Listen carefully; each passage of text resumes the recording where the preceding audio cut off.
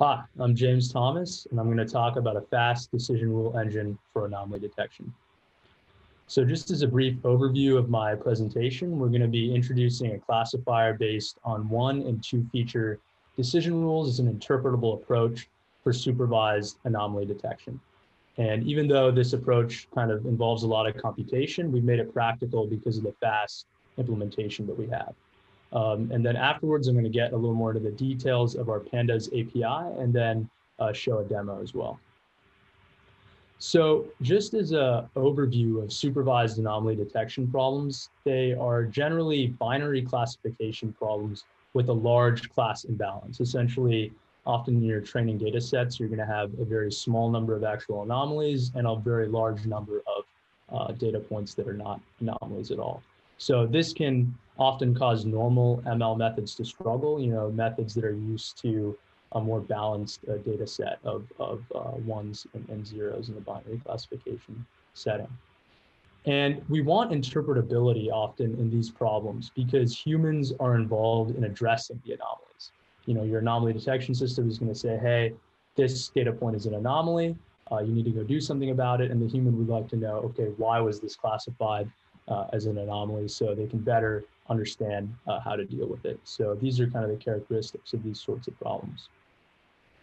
So now let's jump right into the approach we're going to take here with decision rules for categorical tabular data. So we're going to be working with this kind of data, and I'm going to show you just in a little bit how to extend that to continuous variables as well, but we'll start with categorical variables for now. So consider this example where you have cell phone telemetry data. So you might have a few different features that you get from all the different cell phones that you have deployed over around the world. For example, you might have the operating system version, you might know the manufacturer, the age of the device, the region the device is operating in. And in reality, you might have many more features than this, but for this example, we'll just look at these four. And then your class variable here, whether or not you have an anomaly, essentially, is this has error column. Was there an error during the phone's operation recently? So you can see that in this data set, we've got 2 anomalies and 4 non-anomalies. So let's see if we can come up with a decision rule to classify our anomalies. So one potential decision rule that involves just a single feature is the operating system version is equal to 4.1. So that's going to retrieve the 4 rows that you see here highlighted in green. And it turns out that 2 of those are anomalies out of the 4. So we have a precision of 50%, as you can see at the bottom here, and we've returned 4 total examples. So this is an okay rule, giving us decent performance. Let's see if we can do any better. So a second rule is this one: manufacturer is equal to Samsung. That's just returning 1 row. And it turns out that is, in fact, an error. So we've got a precision of 1 out of 1 or 100%. We only returned 1 example. So, maybe we don't think this rule could generalize because it's kind of specific to just a single example, but it does give us high precision. All right, now what about 2 feature rules? What do we mean by that? Well, here's an example of one of those. So if the operating system version is 4.1 and the device age is equal to 1, then we return 3 different rows, and it turns out 2 of them have the error. So that's a precision of 66%, and we've returned 3 total examples. So this is quite a good rule, slightly higher precision than the first one, even though it returns slightly fewer examples. So that's kind of an overview of the 1 and 2 feature decision rules I was talking about to return anomalies from a data set. So you can see pretty clearly that these rules are interpretable, especially when they're limited to 1 or 2 features. If an analyst sees that, okay, the operating system version is 4.1 and the device age is 1, it turns out there's a large number of anomalies. They can kind of make heads or tails of this. They can see, oh, that operating system version might not work well with the newer devices. It's kind of easy to comprehend and come up with a story for this. And when you start adding way more features in your decision rule, that's when it's harder for a human to really understand the interactions there and come up with a story about what's going on. So you can look at similar methods to this one, like decision trees, for example, especially ones that are quite deep, or random forests, which are kind of an amalgamation of many decision trees. And, even linear models, they're hard to understand because they don't kind of easily split up or kind of individually package up interactions among just one or two features. They kind of have all the features combined into one big thing that you have to kind of parse or understand yourself. So that's the advantage here. So just an aside now, as I was saying, we can extend decision rules to continuous features, ones that have a continuous range of values instead of a fixed number of distinct values. And the way we do this is we find the min and max of the continuous feature range, and we just discretize that range into 15 equally sized buckets is what we do in our system. We chose the value 15 because it kind of works well in practice, and it also helps us with the hardware acceleration that I'll talk about briefly in a bit. So you turn your continuous range now into 15 different buckets. And there's other discretization schemes you could do definitely that are not just this kind of linear bucketing, but this is what we've done for this work, and it's definitely possible as a future direction for us to add more different schemes. So I just talked about single decision rules. And to get good performance, as you might expect, we need to combine decision rules, because a single decision rule is unlikely to be enough to classify across your whole range of examples. We saw in the small example I showed, you might have a rule like manufacturer is equal to Samsung, and yes, it has pretty high precision, but it doesn't cover your whole range of anomalies.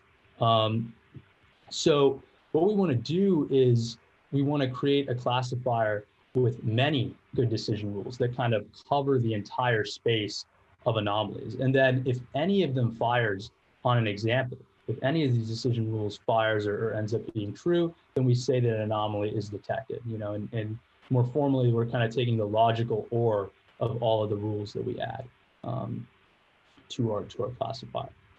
And this is still interpretable, right? We said that a single decision rule is, of course, very interpretable. It's still interpretable when you have a classifier with many decision rules, because a human can kind of see which rules fired for a particular example, and they can kind of analyze what those rules are doing, because each rule is pretty simple. And what I'll talk about a little bit later is also we try to keep a fairly small number of overall rules in our classifier. We try to prune out kind of redundant rules so that you can look at all the rules in your classifier if you'd like and kind of understand them, and it's not an overwhelming number of them. So how do we evaluate decision rules and choose good ones? Because we said we want to just pick good ones to put into our classifier. Well, we use a bunch of different counts that I'm going to talk about here. So we're going to maintain a count of anomalies and total examples classified for all possible one or two feature decision rules of the forms that I was showing before. So equality decision rules. So what is our table going to look like with all these counts? Well, you're going to have some entries in your table that only involve a single feature, right? So that's like the first row in this table where, the feature is OS version, the value is 4.1. There's no second feature. And then, if you go back to our data set, you can see, okay, that one gives 2 actual anomalies and returns 4 total examples, as I was showing earlier, giving us a precision of 0.5. And now we can look at, okay, for OS version is 4.1, what are the 2 feature rules involving that one? So then we can bring in region, for example. Region is equal to Asia, and it has, the number of anomalies and total examples returned that you see there, and the precision, and so on and so forth. So you can imagine that this table ends up getting quite large, right? Because, especially for the pairs of features, you have kind of the cross product of all features and then all values within each pair of features as well. So we're computing all of these counts, and then we're going to use this information to select good rules. So this table ends up getting quite big. So that's kind of what I was alluding to. When you have these 2 feature counts, the computation ends up getting quite expensive to compute this this large table. So, you know, the way we're able to make this approach practical is we've got a fast C++ implementation that's fully parallelized to compute all these counts. And we also have experimental GPU and FPGA acceleration available. You can see this all at the GitHub that I'll link in a little bit. So in practice, we can scale to the 1,000 feature range, even for fairly large data sets. So you can generate new features from the existing data that you have if you want to scale up a little bit and see if you can come up with better decision rules, or you should be able to work with fairly large data for this method. So how do we actually select decision rules based on the table that I showed before? Well, we're going to filter on the precision and the total count of examples returned by each decision rule. So in particular, we're going to create a classifier with all decision rules having precision greater than some user-specified p-thresh and total examples returned by the rule greater than some user-specified c-thresh. So that's going to give us a classifier with a large number of rules, and it's going to operate the way that I mentioned earlier. But as I was kind of alluding to as well, you likely want to prune decision rules from your classifier, because this scheme is, you know, you might have fairly tight thresholds, but it's still probably going to return a fair number of rules. And in fact, the overall classifier is likely to have lower than p-thresh precision. So remember, p-thresh was the threshold to select individual rules, and you're combining all of them together. The overall classifier with the combination of all those rules is likely to have lower than that precision, because there'll be more overlap in the selected rules' actual true anomalies than in the false positives that they return. So if you think about that, you can see that the net precision goes down. And this isn't always true, but it's often the case. So what we want to do is we want to prune redundant rules that are kind of returning similar sets of anomalies. We don't need both rules because they can return different sets of false positives and hurt our precision. And furthermore, by pruning these kind of overlapping and redundant rules, we're also going to have fewer overall rules in our classifier. And it's going to make it easier for the user to actually look at their whole classifier, all the rules, and comprehend them. So that's something we want to achieve. So there's many ways to do this pruning, and one heuristic that we've implemented in this work is sort all the rules that you've selected for your classifier according to the filter from before. You sort them descending by the total number of examples that they retrieve or classify. And then you iterate through these rules and you compute the incremental precision of each rule. So the number of new anomalies it classifies over all the previous rules that were kind of above it in the iteration, divided by the number of total new examples that it classifies compared to previous rules. And we're going to discard rules that have incremental precision less than some user-specified p-thresh prime, and incremental examples classified greater than c-thresh prime. So you can kind of see how this is discarding rules that don't really do much compared to the previous rules that we've looked at.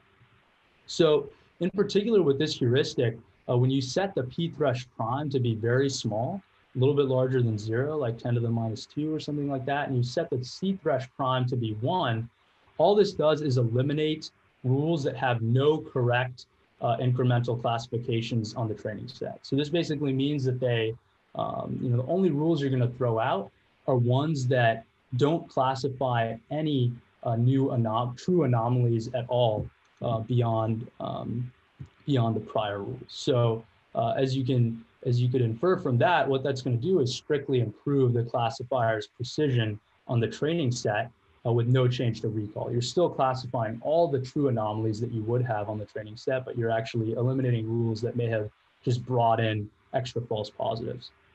And so other heuristics beyond this kind of sorting scheme to prune decision rules are possible, but this is the one we've implemented in this work. So now finally, I'm going to give you a quick summary of the Pandas API before getting into the demo. So first, we have a method called compute sums that basically computes that entire pairwise table I was showing before. on the training set. So you have to give it also the name of your class variable. And so then we return this sum object S. And then, with S, you can get rules according, to the P thresh and C thresh that you want. And that's going to return a data frame of all the rules that kind of pass those thresholds on the training set. And then we have a prune method, like I was talking about, where you can, give it your existing list of rules. You can give it a set of examples to use when determining kind of incremental performance that, generally you want that to be the training set, and then you give it the P thresh prime, C thresh prime, and so on. You can display the rules in kind of an easily human readable format. And you can also evaluate your set of rules, which is essentially your classifier, on some test set to return the precision and the recall on the anomaly class for that classifier. So that's our API summary.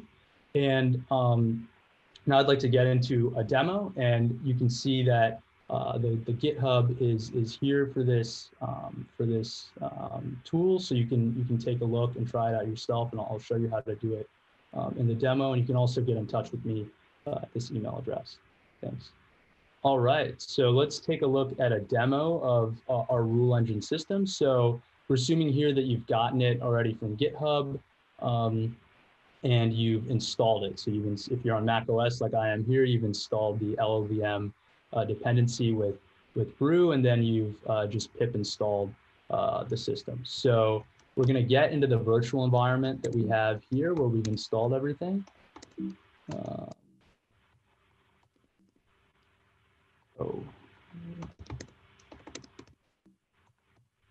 There we go. So we're inside of our virtual environment. And now we're going to get into the examples directory, and I'm going to show you the rookies examples. So let's just take a look at that example first. So here is the code for that. I'm going to walk through step by step in an interpreter. So let's get into an interpreter here. So first we want to import our rule engine as RE, and then import pandas as PD.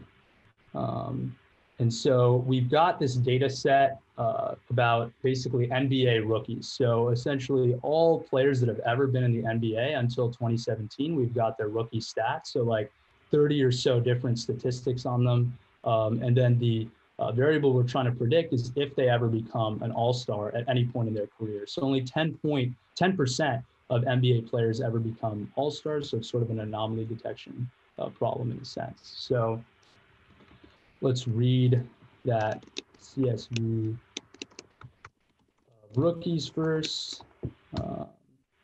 Just print this thing. You can see it's got around 4,000 rows of different players. And you can see it's got several different stats. And we've got this if all-star column at the end.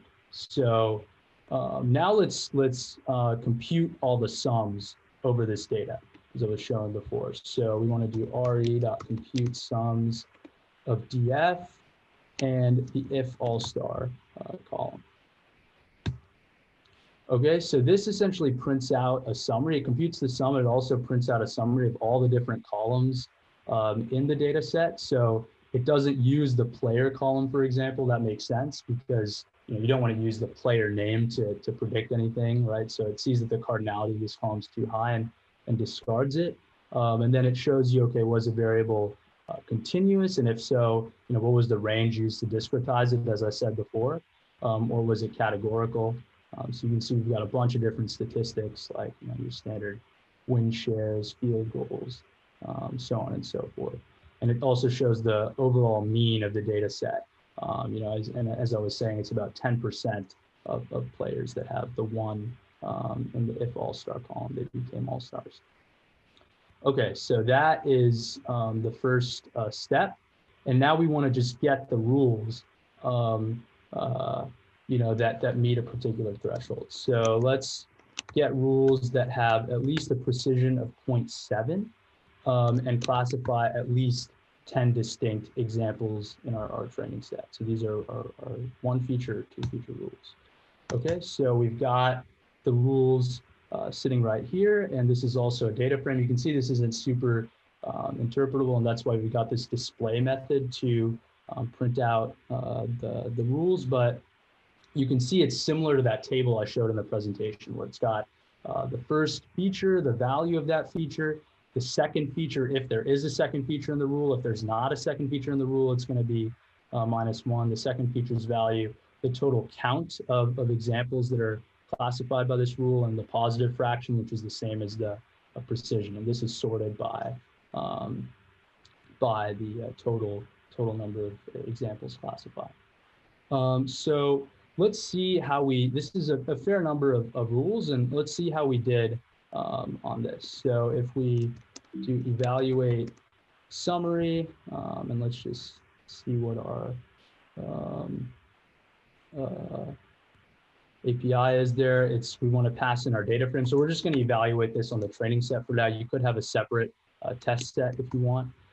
So you can see that this gets about 56% precision overall, which is, as I said earlier, this is likely to be the case when you amalgamate many rules. The overall precision of the classifier goes below the precision of individual rules. So here overall is 56, even though the precision of individual rules is 70%. And then the recall is about 60% of the actual all-stars that are recalled here, which is, so this is pretty good performance because this is kind of a hard problem. But let's see if we can prune some of the rules that are kind of giving us only false positives and not really adding any new true classifications to our results on the training set. So we can do this prune rules here with rules stop prune rules on the data frame are, let me just double check that one more time. Yep. And we're going to use this small value of p thresh and this one value of count to do exactly what I was saying in the presentation, just prune out only stuff that gives us false positives and no new anomalies at all. So this is pretty safe to do. We're not going to prune any potentially good rules generally. Okay, so now you can see we've only got 60 rules, which is kind of nice. So we've got 60 rules. It's a smaller number, and we're going to now evaluate summary on the DF. And you can see that we've got the exact same recall here. We're still recalling about 60% of the true all-stars, but we have a better precision because we removed rules that really weren't adding any extra value. And now finally what we can do is display rules so we can get kind of a human readable output here. So you can see all the different rules. And again, it's sorted by the total number of examples classified. So you can see kind of the heavy hitter rules that are classifying a lot of stuff correctly at the top. So you can see, okay, if the games played was from 77 to 83 and the player efficiency rating was in this range, you actually 72% of the time this player, if they had those rookie stats, will go on to be all-stars. And so you can see a bunch of other rules. It's only 60 of them, so it's pretty easy to just go in and analyze what's going on. And you can see anything with a comma here has 2 rules, and then there's some that, like this one, that only has a single or 2 features, and some like this one that only has a single feature involved in the rule. So yeah, that's that, and hopefully you try this out and find it useful. Thanks a lot. All right, so thanks again, everyone, for listening to my presentation. And once again, you can take a look at the repo here at this GitHub link. And if you have any issues at all, please send me an email at this address. Thanks again.